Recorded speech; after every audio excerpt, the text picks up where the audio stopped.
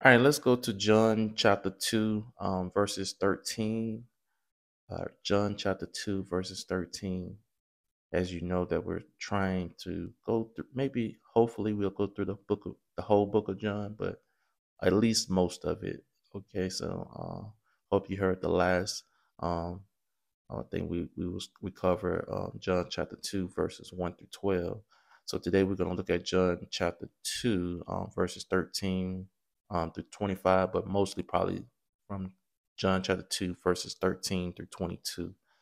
All right, so it reads, verse 13 says, this is Jesus clears the temple courts. And verse 13 says, when it was almost time for the Jewish Passover, Jesus went up to Jerusalem. In the temple courts, he found people. In the temple courts, he found people. Let's look at that. In the temple courts, he found people selling cattle, sheep, and doves, and others sitting at tables exchanging money.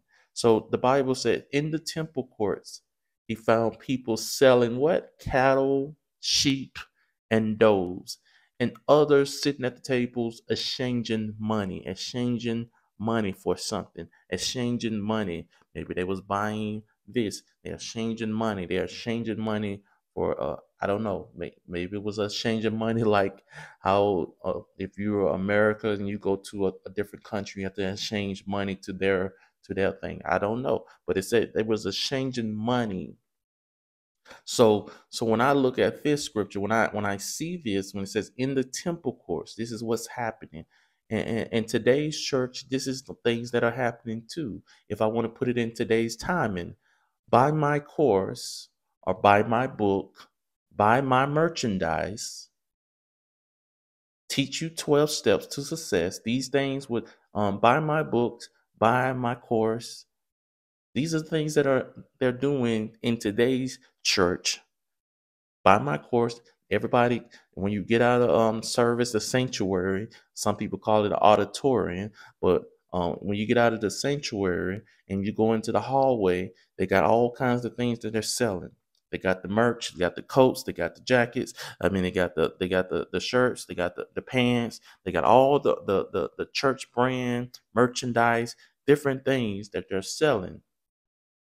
Amen. Which is still the same, because the Bible said in the temple courts, he found people selling cattle, sheep, and doves, others sitting at the table exchanging money. Now, this is what happened in verse 15. It says in verse 15, it says, so he made a whip out of the cords and drove all from the temple courts, and drove all from the temple courts, both sheep and cattle. He scattered the coins of the money changers and overturned their tables. This is what Jesus did. So, what you think Jesus think about people selling their books and courses and merchandise and their coaching plan all at the church now? This is what happening at today's church. Not every church does this, but a lot of churches, it almost seems like a marketplace. Like, man, you go there and you'll leave service. It's like, oh, you want to buy this? Oh, you want to buy these shoes? You want to buy this? You want to join this group that you can make this, and it becomes so you be overwhelmed. That it's like, is this church? Is the place of we call house of prayer? Is this a place that we're supposed to be worshiping God? Because it seems like we're worshiping everything else. It seems like we're trying to come up. We're trying to become successful. And I'm not saying that they're being successful, but it seems like we're trying to be money hungry. Okay. So verse 15, let's read verse 15 again. Read it with me. So he made a whip out of the cords and drove all from the temple court. What did he do? He drove all from the temple court, not just some of them, not just this group. He drove all of them because all of them was doing wrong. Both sheep and cattle. He scattered the coins of the money changers and overturned their tables. Verse 16 says, let's read verse 16. It says, to those who sold those, he said, get these out of here. Stop turning. Look at the word. He said, stop. Jesus said, stop.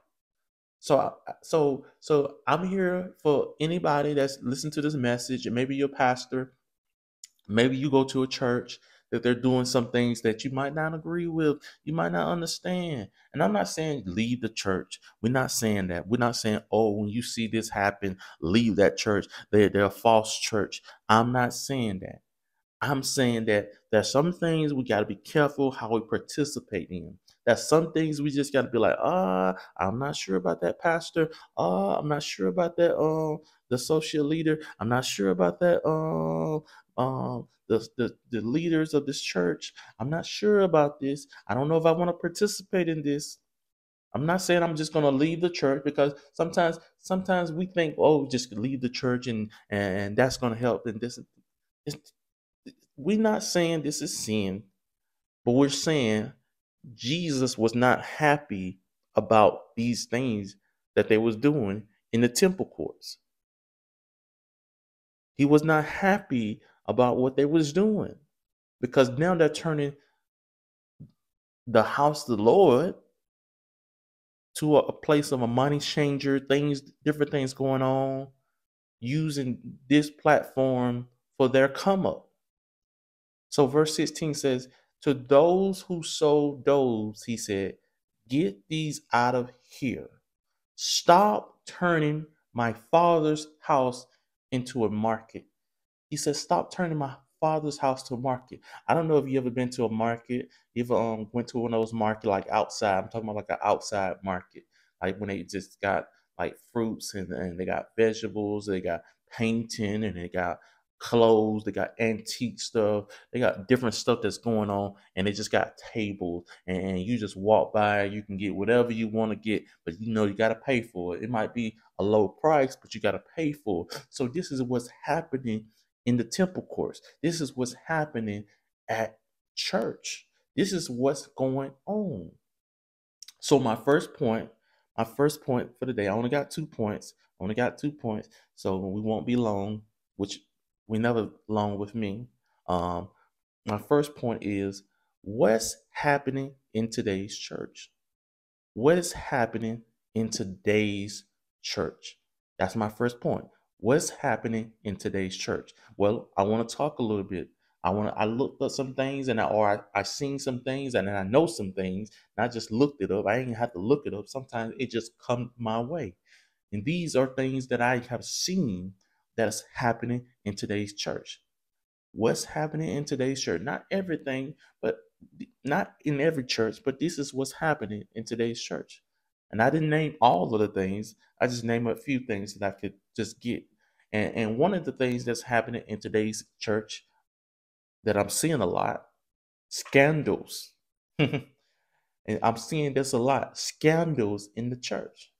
And when I talk about scandals, and I'm talking about not just scandals with congregation people, not the members, but with the leadership team.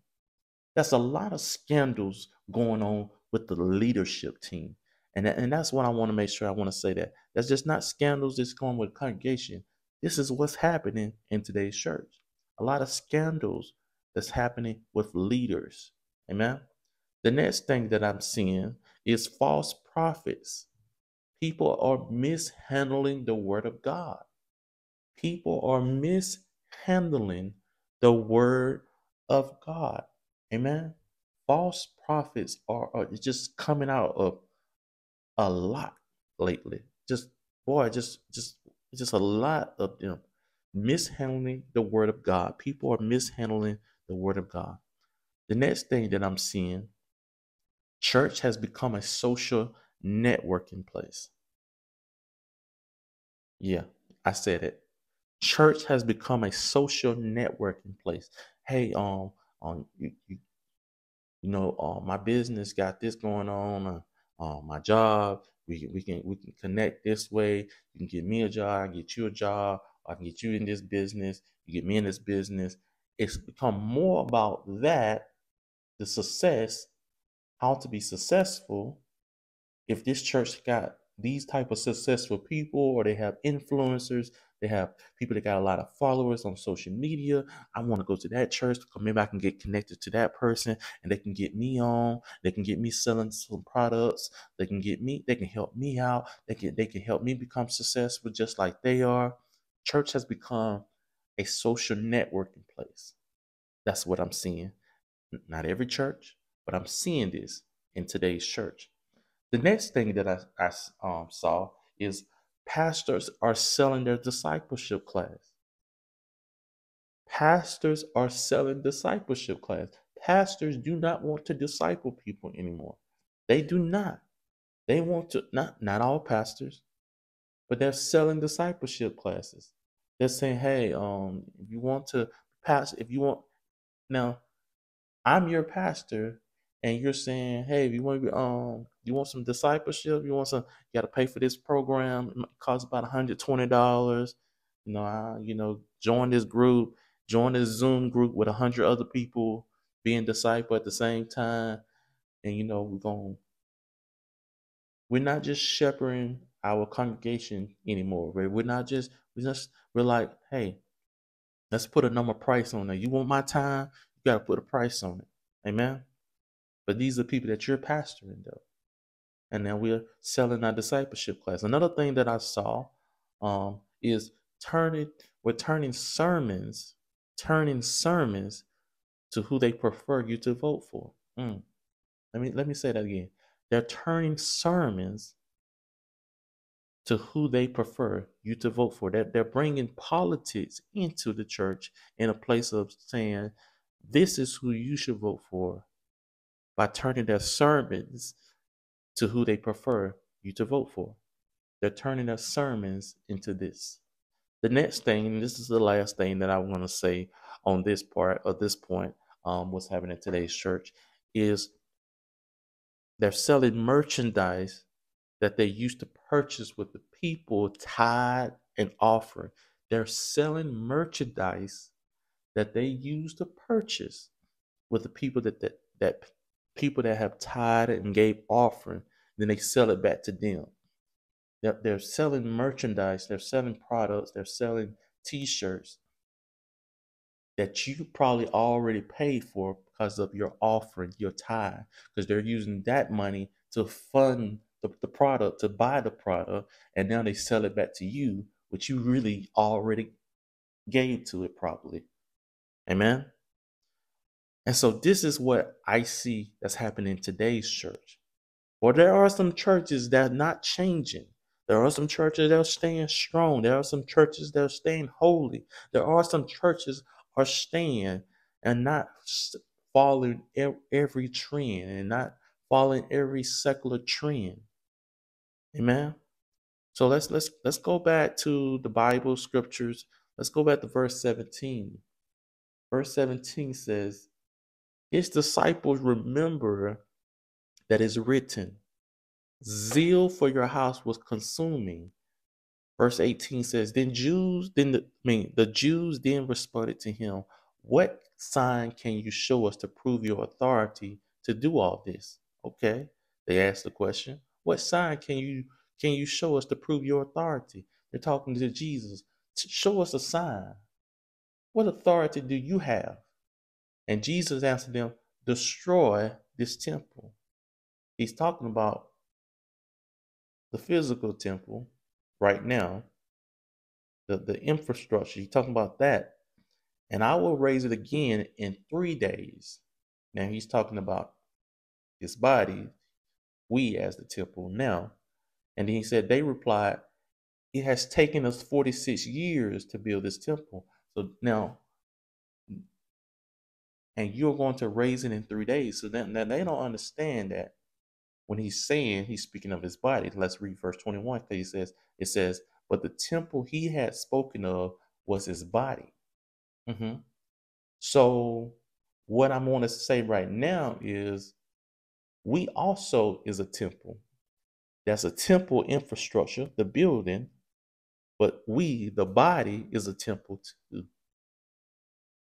So verse 22, let me just read verse 22 before I give you my second point. After he was raised from the dead, His disciples recalled what he had said. Then they believed the scripture and the words that Jesus had spoken. Let's go back to verse 21. He said, "But the temple that he had spoken of was his body." So my second point that I want you to get, which is the title of the Bible study, what's happening in your temple? What is happening in your temple? Not the building temple.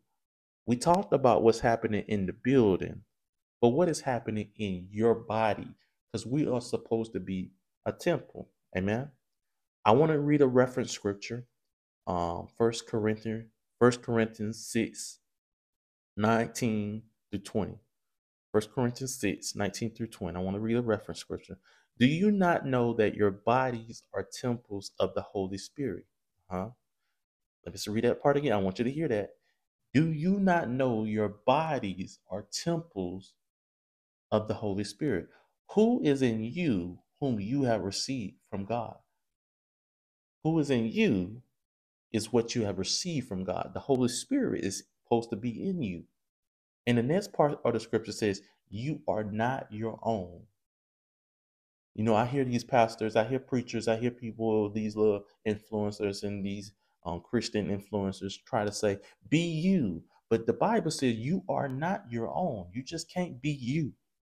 You are not your own. The verse 20 said, you were bought at a price, therefore honor God with your body. You just can't be you. You just can't do anything to your body. It's important. The Bible says it's important. You are not your own. You were bought at a price. Therefore, honor God with your bodies. We're supposed to honor God with our body. We just can't do anything to our body and say, "Oh, we're gonna eat this and we're gonna take this type of stuff, put it in our body." It's important.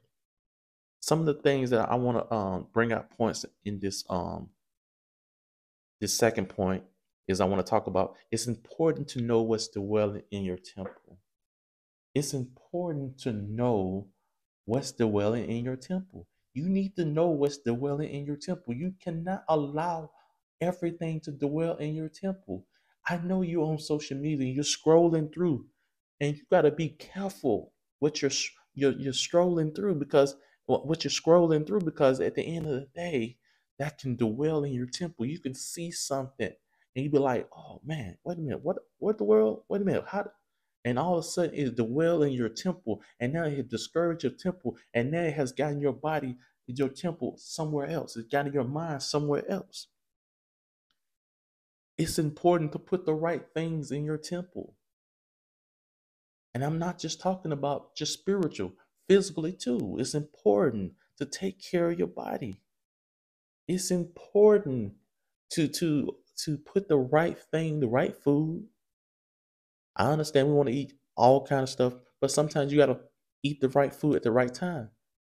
You can't be eating all kind of junk food all the time during the day, all through the night. You have to put the right things in your temple. Recently, I've have had a few heart scares in the past few years. And every time it happens, I'm trying to make sure I'm eating the right food and exercise, which I should be doing that already. I should be already exercising. I should already be taking care. But sometimes I don't.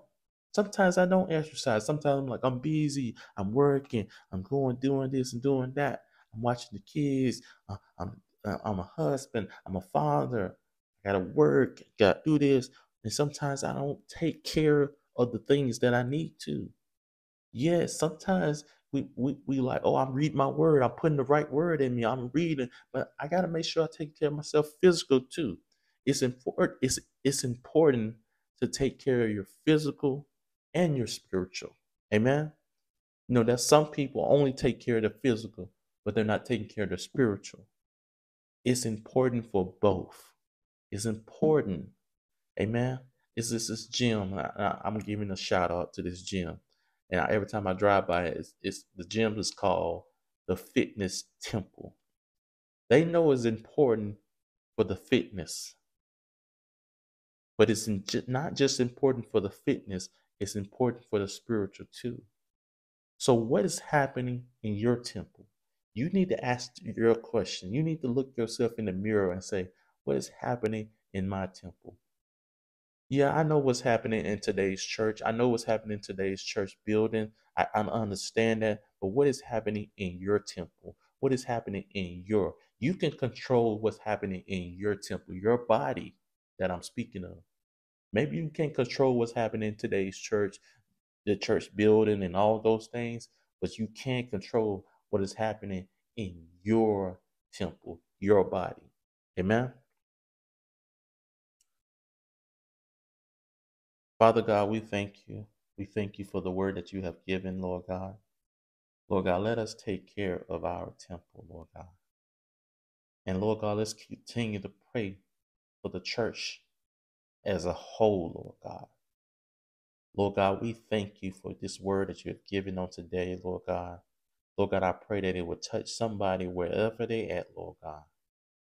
And God, you would do it, Lord Jesus. You will help us in our walk daily. We thank you, Lord God. In Jesus' name we pray. Amen.